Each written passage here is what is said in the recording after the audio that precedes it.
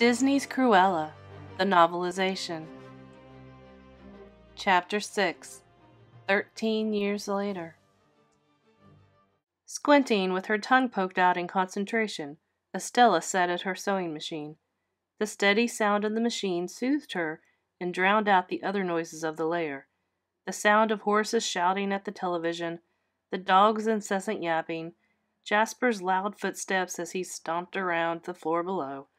Occasionally she would sit up and stretch, her shoulders tight from another long night of sewing.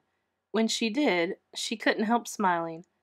Over the years, her part of the lair had come to look every bit like a fashion designer's workspace. Racks of clothes, from gaudy cop uniforms to elaborate formal attire, lined the space, creating 3 walls of costumes surrounding her. Pictures of models and various modes of dress were tacked on the actual walls and scattered about the floor. Sketches of outfit ideas, some complete, others in the early stages, were piled on a table. A few mannequins stood at precarious-seeming angles, wearing bits and pieces of clothing. Estella turned back to the machine. Her foot pressed down on the pedal and the needle pumped up and down. She knew she didn't have much time before Horace and Jasper interrupted, and she was desperate to finish this one piece. "Estella!" Jasper's voice startled Estella, and her foot slipped off the pedal. Turning, she saw him standing at the far end of the lair.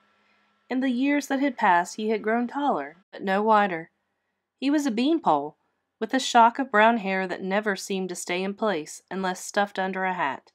But his eyes were the same, gentle, kind, and wise. Only at the moment there was a bit of impatience in them. "We're on!" Jasper said. Estella jumped to her feet and brushed past the racks of clothes, grabbing 3 costumes on the way.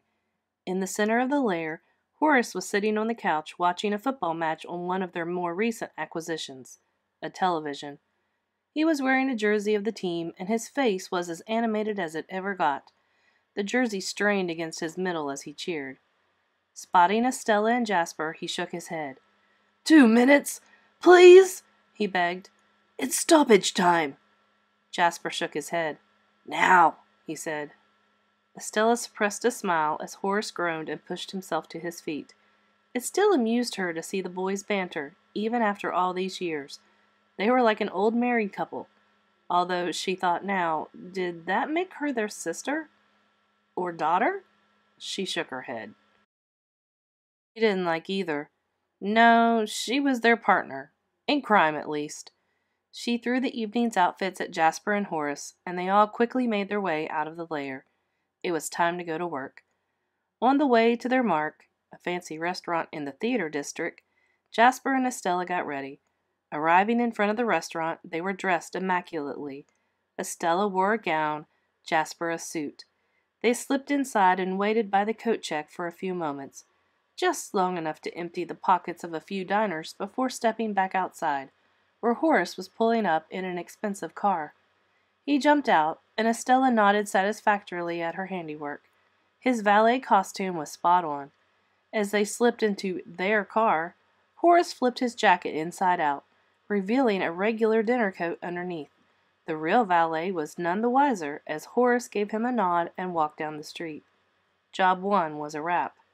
But in their line of work, there was always another job. The next day found them in the financial district, with Estella, dolled up in a tight dress and sky-high heels, sashaying through crowds of rich businessmen. As the men helped themselves to an ogling eyeful of Estella's long legs, her friends helped themselves to the men's wallets. Later, that afternoon, in a jewelry shop, Estella perused the counters, a gloved finger to her lip as she acted every inch the rich debutante. "I must have something sparkling," she said over her shoulder to Jasper, her voice as posh as the dress she had sewn. And just like that, a set of diamond earrings and a matching necklace appeared, only to disappear a moment later when Buddy barreled into the store and provided a perfect distraction. And so it went, day after day and job after job. Estella's outfits got them in, and their cunning got them rich, or rich enough. It never seemed like they could hold on to their earnings, so the lair remained home. Estella didn't mind. Her share of the profit always went to buying more fabric, more material for costumes, and her dream designs. She just wished there was something more in store for them. Maybe even more for her. Estella stared out a floor-to-ceiling window. She and the boys were in the middle of some housekeeping, only in this case the house was a hotel room, and the cleaning was more like a complete wiping out. Estella absently picked up objects, but her eyes never left the window. Across the street was a giant billboard advertising the latest Baroness designs. A line of gowns spread across the house-size sign, each one bolder and brighter than the one before. "What's wrong?"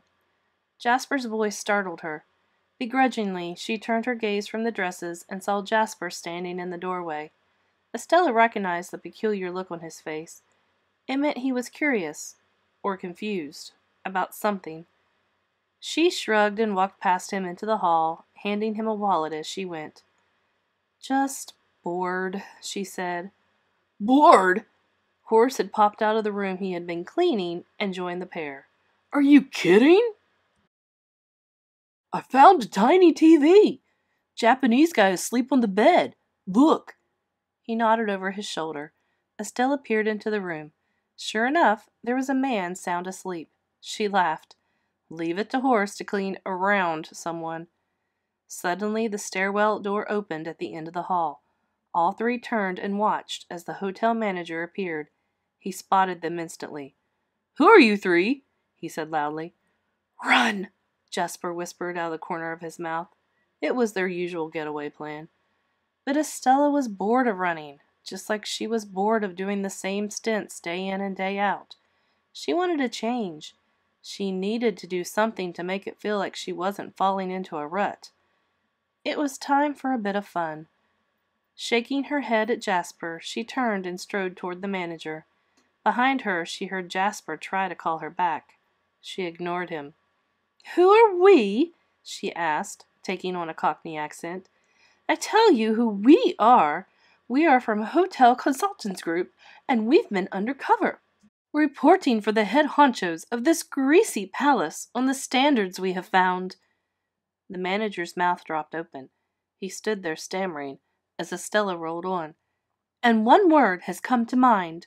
She looked down her nose at the manager. "Sloppy." "Sloppy," Jasper echoed, joining in. "A report is in the works." "However, lucky for you, Frederick," Estella went on, reading the name tag on the manager's jacket. "Assistant manager, we can single you out as the shining star in the sloppy darkness." Finally finding his voice, Frederick nodded. "Thanks, For a price, of course," Estella said, cutting him off. She held out a hand. As the manager reached for his wallet, Estella gave Jasper a wink. She was bored, maybe, but that didn't mean she didn't love her job. Later that night, Estella lay on her bed, staring up at fashion shots she had taped to the ceiling. Images of the Baroness's billboard from earlier floated in front of her. It had been fun to do something different back at the hotel, but after the high had faded, she was back to feeling restless. She had been pulling heists for so long now, and with every job, she felt a bit of her childhood dream fade.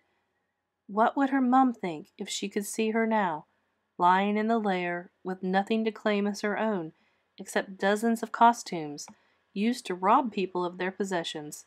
Estella grimaced. She doubted it would be anything good. Hearing footsteps, Estella turned as Jasper and Horace entered her room. A smile replaced her sad frown as she saw that they were carrying a large cake ablaze with over 24 candles. Buddy and Wink trotted at their feet, each one wearing a party hat. Her birthday. She had completely forgotten. Beaming, she stood up. "This is the nicest birthday since," she said after she blew out the candles. "Since my mom was around." Her eyes started to well tears, and she brushed them away. She didn't want to cry. Not that night. Jasper nodded, but instead of saying anything, he simply handed her an envelope. "What's this?" she asked, confused. "This?" Jasper said as a smile began to spread across his face, "is an offer of employment at Liberty of London." Horace cocked his head. Clearly, he hadn't been in on the gift. "Is it a hamburger place? Because that would be great." Estella couldn't believe it. It wasn't a hamburger place. It wasn't even close.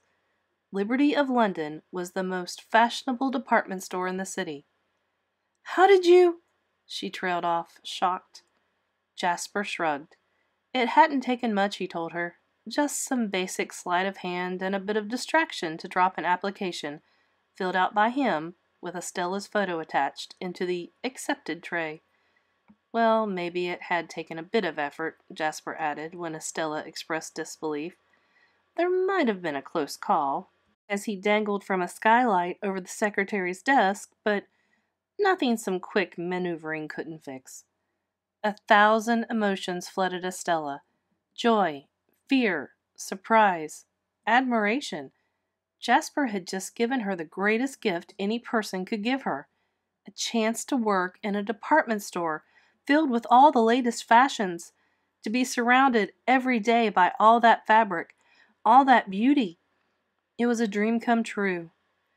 "I love liberty!" she shouted, letting the excitement bubble over and out. Jasper grinned sheepishly. "I know," he said. "I've seen how you look at it as we pass. Now, I might have padded your CV a bit," he added. "As in, completely. Invented a few references. If anyone asks how you know Prince Charles, just say it's a polo thing." Looking back and forth from the paper in her hand to Jasper, Estella beamed. Then she reached out and threw her arms around Jasper. "Thank you," she said, hugging him hard. Horace looked confused. "So what's the angle?" he asked. It wasn't an odd question. They usually had an angle. Was this going to be a way to do an inside job? Scope out a new mark? But Jasper shook his head. "There's no angle." "Right," Horace said. "But really, what is it?" "The angle is Estella should get a shot at being big out there, because she's too talented to be doing grifts with the likes of me and you," Jasper said. His words surprised Horace into silence. Turning, he smiled at Estella.